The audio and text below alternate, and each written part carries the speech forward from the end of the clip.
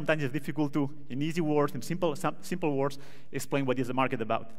You know, as a CEO, probably 2 years ago, I will answer in a dinner something like that. I help companies, you know, to automate processes. We help to improve operational efficiency. Boring. Nobody gets a clue about what is operational efficiency. Boring. But don't smile, because if you are in the academics, your answer is going to be probably worse. When I was working at INRIA, at that time, I was saying, you know, when I'm a researcher, I'm developing a project about coordination of collaborative activity in a BPM system. How do you want to put that in a, you know, in a dinner? So the thing I want to illustrate here is that the majority of the projects that we're using as example are usually related to internal operations in companies. At least, you know, I'm talking here about a vendor perspective. So it's a lot about cost reduction, being more efficient, making people more efficient, reducing cost, improving margin. And don't get me wrong, you know, as a vendor, I love those projects, but BPM is more than that. If you focus only on reducing and getting better, you are missing a key thing, which is probably the strategy. You know, there are some limitations if you only focus on improving things. What about innovation? What about trying to do things different than other people? This is when I think we have a challenge, and this is when we think we need to invest more and have more and more projects related to innovation strategy, delivering better results to end users. So that's going to be, you know, part of my presentation. So if we do some kind of basic, you know, the industry guys always like to look to Google Trends and those kind of things. No? So really simple Google trend. If you compare BPM searches over time, the last 6 years here in the screen, to other, let's say, sexy technologies like digital transformation, of course, digital transformation, everybody's talking about it. But if you compare that to, for example, user experience or customer satisfaction, you know, if we say that, let's try to see what is the BPM, what is the role of BPM in providing a better user experience or improving customer satisfaction, right? So if you look to the popularity of those searches, you see, of course, digital transformation growing up, you see BPM flat, and you see like a steady, and 10 times more important, user experience, customer satisfaction. That's #1 priority those days for companies. I'm talking also about organizations, public organizations. So there's maybe an opportunity there for us. And I'm seeing more and more companies that we could define are operating using a customer-obsessed operating model. They're thinking customer first. So it's maybe time for us, BPM specialists, or part of the BPM ecosystem, to start thinking also about customer first, or end user first. And when I think that there is a good opportunity is that even if you compare the popularity of BPM compared to other trends that we are seeing in the market, you know, a lot of people are talking now about low-code platforms, application platforms, and it looks like low-code is now the thing that is going to solve all the problems. It's still less popular than BPM. So honestly, I think there is a big chance, if we do it right, the whole ecosystem, I'm not talking only about the industry, to extend the BPM use cases and to become the reference platform to address digital transformation issues, to address initiatives that are impacting customer experience, and to deliver more innovation. So this is what I'm going to be talking about. But first of all, that's kind of a funny thing. So if we talk about digital transformation and the role of BPM in digital transformation, and you will see the link afterwards with artificial intelligence, do we all share a same understanding of what digital transformation is? We work with an analyst group in the UK, and they conduct a survey with top executives, both private and public sector, and they ask, what is digital transformation for you? And of course, they all kind of, at some point, say like, okay, we're going to change the way we operate. Okay, that's good enough. But every single executive was describing digital transformation to their own domain. So if you were asking to a human resources person, for him, digital transformation was about improving the way internally people share knowledge, we detect opportunities, we prevent risk, and we communicate better with employees. If you discuss with marketing, it was more external, how prospects and customers are behaving, how we can better interact with them, how we can better reach them. If you move to operations, people on sales, or people working on product, They were more interested on how we interact with other systems. And here we started to talk about processes. And the reality is that digital transformation is all of that. It's like how we do massive, big change on the positive side of the term that is going to impact positively the whole company or the whole organization to better serve the customers. So this is how I see the opportunity ahead related to BPM.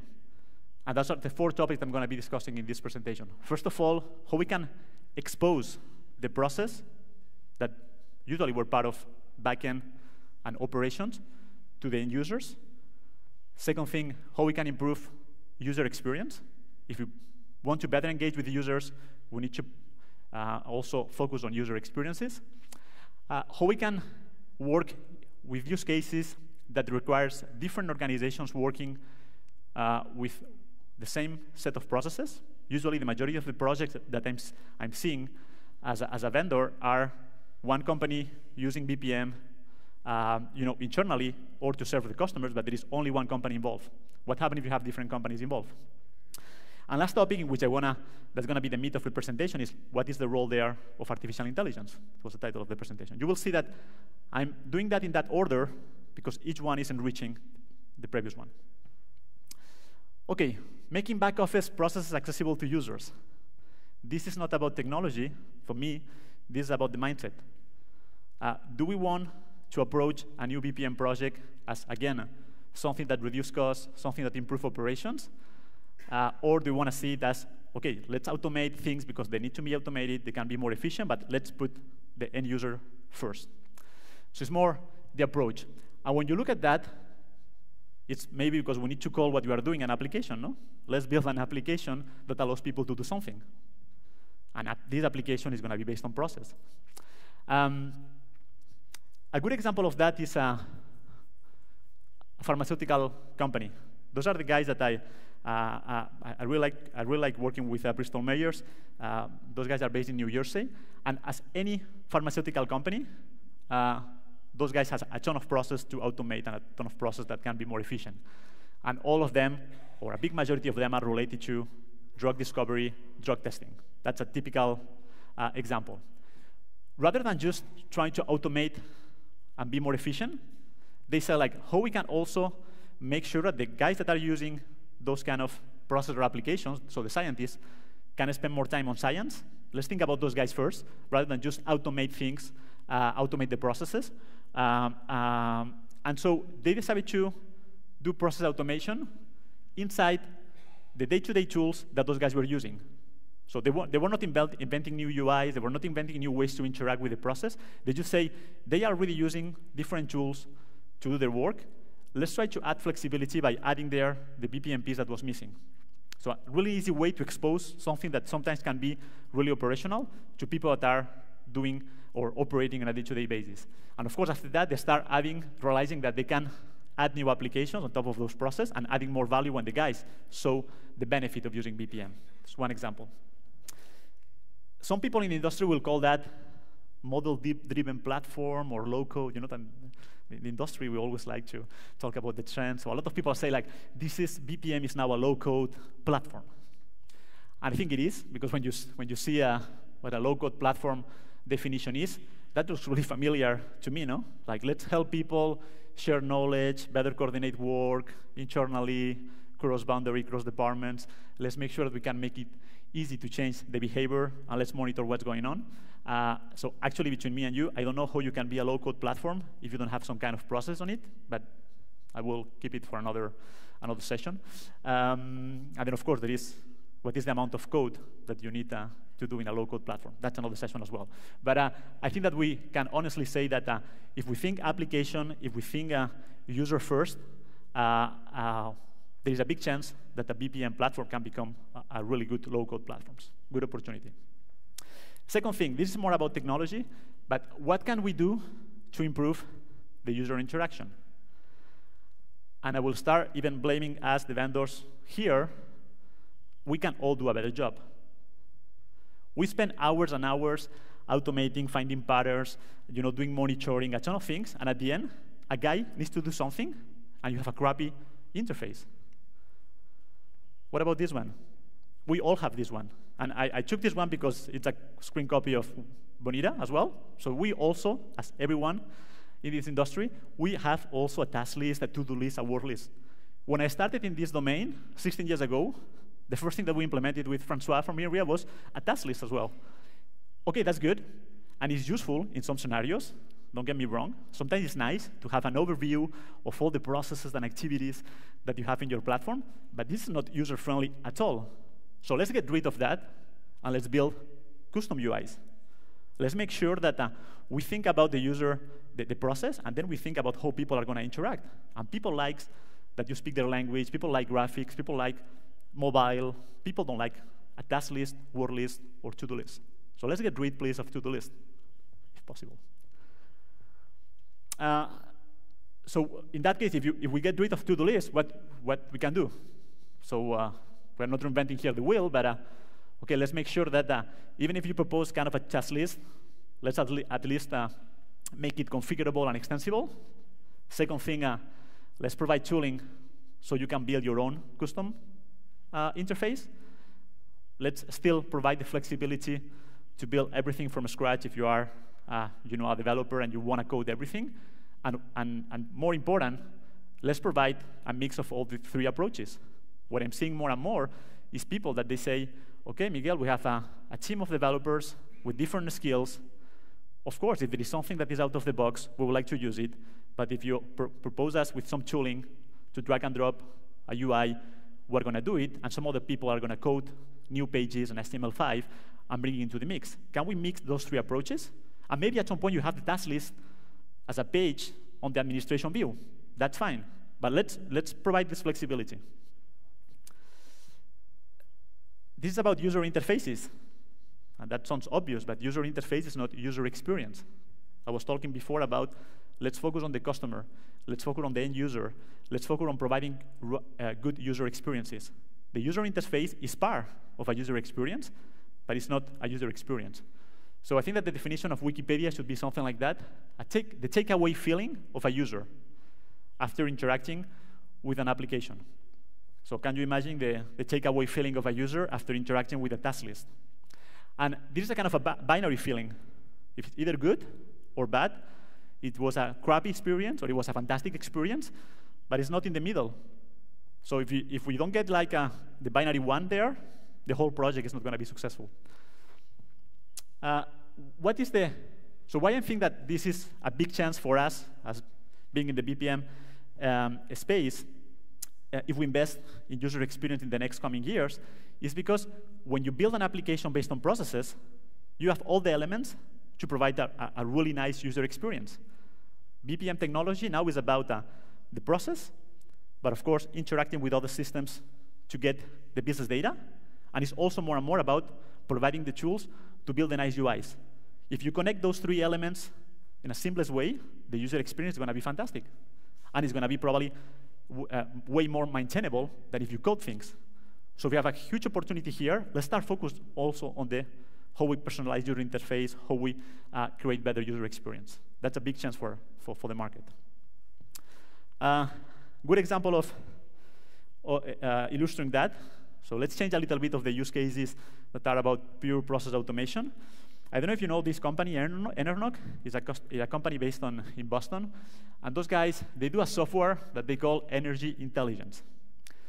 I love those guys. Those guys are basically what they do is like they have as clients, they have the utilities in different countries, for example, the US. And those utilities at some point, when you are in August in Arizona, it's going to get really, really hot. So they want to reduce the consumption of electricity. So Enernoc, what they do is like they go to see small providers, small users. So basically that could be a pizzeria, or that could be a small shop, or that could be a medium-sized company. And those guys get paid for reducing the consumption of electricity. And then the big guys, the utilities, are making some savings. So that's a good example of innovation, user experience, and using BPM for that. Because those guys invented a model that didn't exist before, pure innovation. Of course, there is a ton of process behind that. There is a lot of automation. But there are 3 different companies involved. You have the providers, the pizzeria, then you have the Enernoc employees, the majority are data science guys, then you have the utilities. Could be Endesa here in Spain. I think, by the way, Endesa bought Enernoc recently. So you know, those kind of things are the examples that we want to see more and more in the space. And of course, in terms of the user experience, I saw the guys operating that at Enernoc. There is at some point something that cannot be automated, in which you need human intelligence. So they have the right experience as well to interact and make the right decisions. Really good example of what I wanted to illustrate. Okay, so we saw really briefly one side, how I think we should change the mindset when we approach a project. Second thing, why user experience is important. Let's go into a little bit more advanced topics. So how we can also apply BPM technology to situation in which multiple organizations are working together. I'm not a blockchain expert, but that sounds really familiar, no, to blockchain. So, and of course, blockchain is really well known for managing money transactions, especially Bitcoin. But the essence of any blockchain implementation is the same, so it should be something like that. Yeah, sorry if you are an expert also in blockchain, but just to describe really quickly, how blockchain works is exactly about how people can exchange assets. In that case, and in blockchain, in Bitcoin, sorry, is usually money. So the good thing about blockchain is decentralized technology. So there are many of benefits, we'll see that. But the way it works is, if you want to exchange money between A and B, you build a transaction, you broadcast this transaction, but this transaction is represented as a block. This block is broadcasted to different nodes of the blockchain. All the nodes need to validate the transaction. Only after that, the transaction is chained to the block is chained, and only after all those operations, the money goes from A to B. What is the benefit of using blockchain in those kind of deployments? So of course, decentralized, so in terms of you don't have a single point of failure. Of course, the traceability. Of course, immutability. When a transaction is done, it's done. It's like a traditional BPM before the case management stuff. It's like, when it's done, it's done. You cannot go back, and it's done. And it's recorded, and it's traceable. What are the issues? Sorry for the challenges. So it's what happened in terms of regulation, if anyone can join the blockchain. What about energy consumption? If every time that you do a transaction, you need to replicate this transaction among 1,000 nodes. In terms of energy consumption, and energy green is probably not the best. What about privacy, etc.? There are recent implementations of blockchains that are more about private blockchains, trying to solve some of those issues. Can we say that a blockchain implementation is private rather than public? Can we restrict the number of nodes to the number of participants, organizations, or companies that are involved? That's also bringing some benefits. Transaction time is improved. It's not the same to replicate a transaction among 4 nodes than about 1,000. Of course, the data is going to be more secure because it's not exposed to everyone. And of course, it's easy to do auditability. If I'm saying all that, it's because this is what I think BPM and blockchain makes a ton of sense. Because even if you are using a blockchain implementation, what are going to be the issues of doing a blockchain application? You need to code a ton of business logic to build the transactions, to work with the data, to interact with the different cores. You need to also build usually different UIs or different applications for each one of the participants, because probably the company A is not going to see the same thing that the company B. So you have exactly the same issues with a traditional BPM application, but exposed to the number of people potentially that are going to join. I don't know if you ever, trying to illustrate that with an example. I don't know if you ever move internationally and you try to ship your boxes using either air or ship transportation. I did that last year. I moved with my family from San Francisco to Paris. And that was the worst user experience ever, you can imagine. How that works. And I was in the Silicon Valley. That, of course, there was a platform in which you can say, I'm moving, and this is the weight that I want to move, and this is the date I'm going to start, whatever. And there were some people trying to bid for getting my project. But at the end of the day, you end up dealing with one company that comes to your place, takes the boxes, and bring it to the port of San Francisco. A second company that tried to squeeze your boxes into a container and send it to Le Havre in France. And third company that is helping you to manage customs. Then you pay the guys from the customs. Then if everything is okay, then you have another company that is going to take your boxes and bring it to Paris, and maybe another company that is going to bring the boxes up to your flat in Paris. So why? Because those guys are not working on the same process, because there is no full traceability, because they have not connected. So those are the kind of applications that we're going to see more and more happening with blockchain. And again, you can put a process or multiple processes on it. You can have processes interacting with the blockchain network. You can build UIs on top of those processes related to that. So this is a way that I see for BPM to accelerate the adoption of blockchain, more complex application. So to illustrate that in another example, car order management. You want to buy a car, and you have different people involved. The car retailer, you can maybe have the production side, and maybe why not the government, validating something. So just to illustrate the complexity, I'm going to be just focusing on one simple step. How you implement a transaction using blockchain. For example, a guy has the money, he has agreed on the car that he want to buy, and he just want to buy a car. So the transaction is going to be the car retailer selling a car to a user. In blockchain, without BPM, it's going to be something like that. You have a private blockchain implementation with two cores, one representing the car retailer, and the other one representing the user. And the transaction that we want to do is one single transaction. I want to buy a car. John Doe want to buy a car for 10K. So what's happening is in blockchain, so you need to code it. It's going to be an account, so the car store, that is going to spend one white car in exchange of money.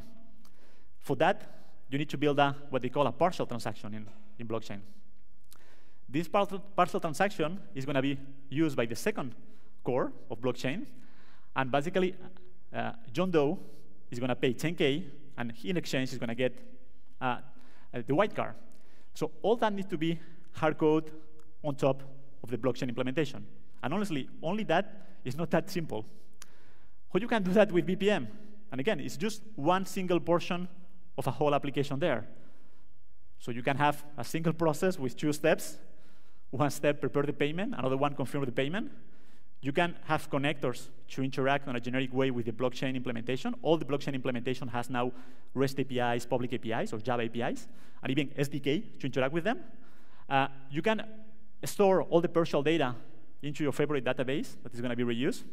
And even you can build different user interfaces to allow different people to see different things on the blockchain.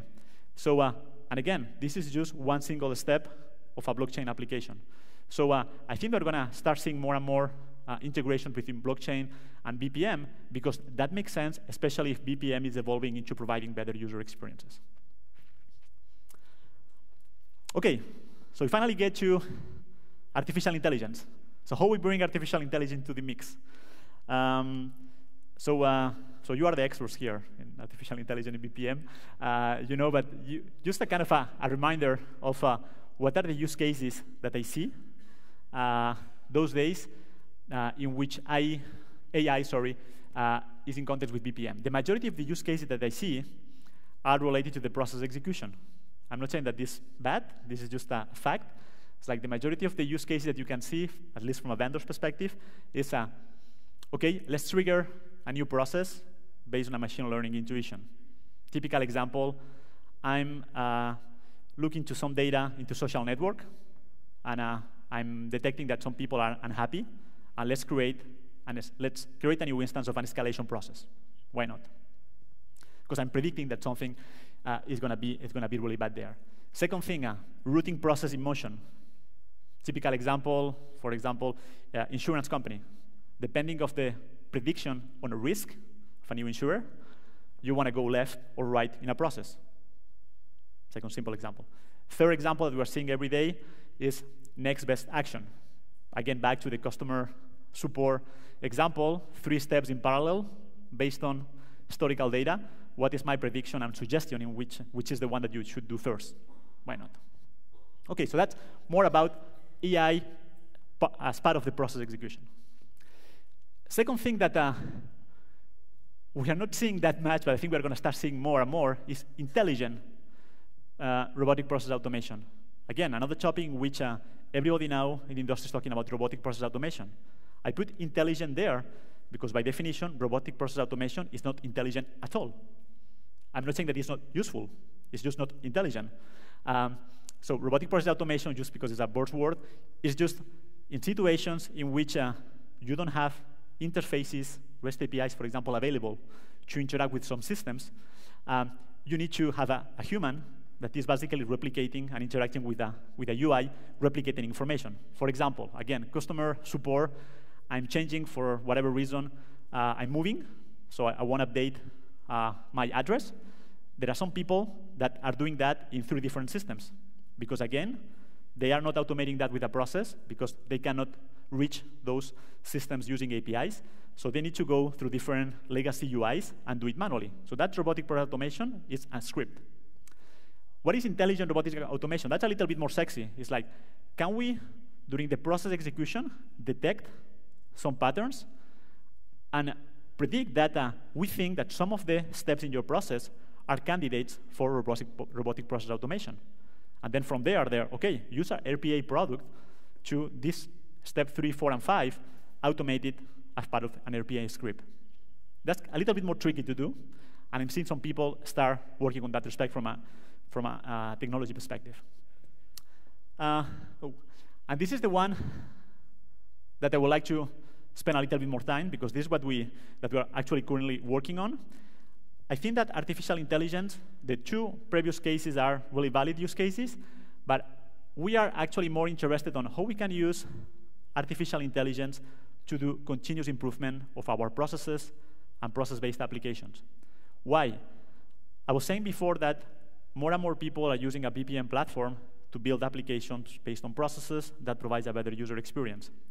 So if you are not able to demonstrate that you can easily improve over time those processes and those applications, then people are going to start asking you awkward questions like, well, should I hard code the process logic or the application logic? And we want to avoid that. Of course, one of the benefits of using a BPM tool is maintainability and evolutivity. So, but this evolutivity and this maintainability is usually done based on human intelligence. Can we help humans to detect that there are some inefficiencies or potential improvements on any single process-based application? That's the thing that we are interested in, and you will see that we are interested on the process side of the story and in the user interface side of the story. So how it works, really simple, well, really simple to say. Let's make predictions on process execution based on a goal. Again, you cannot make predictions if you don't have a goal in mind. So the typical example is usually, let's make predictions on remaining time. That usually can apply a ton of different use cases. Let's recommend improvement actions. There are situations in which just predict is enough. I'm not a big fan of that for BPM. If you are not able to recommend, just making a prediction is not going to solve the continuous improvement problem. So I'm really interested on making predictions that can bring recommendations. And the recommendations needs to bring to actions. And I like to see actions classified into different categories. One will be what I call short loop actions. So there is an inefficiency, so you are predicting something. What are the options that you have to act? The typical example is, let's route the task to another user, but can be, let's change a form design, a widget on a form. Let's replace a connector to another system that we are predicting that is going to fail on Friday's afternoon. Let's also bring here the concept of next best action. Those are things that you can apply immediately. There are other things that are more like, I call it long loop. It's like, okay, it's not a single action that is going to solve it. So even if you are able to predict and recommend, it's like, man, I think it's something wrong with your design. So you need to review your design. So it's going to take a little bit more time. But at least we would like to be able to not only recommend, but to act, and of course, to measure. This is where, sorry, I kind of think it's probably the resolution of the screen. So then you have, if you start thinking about artificial intelligence, as a BPM provider, you have 2 options. Either you become a data science platform, right side of the story. And I don't think this is our job, because there are fantastic data science platforms out there. So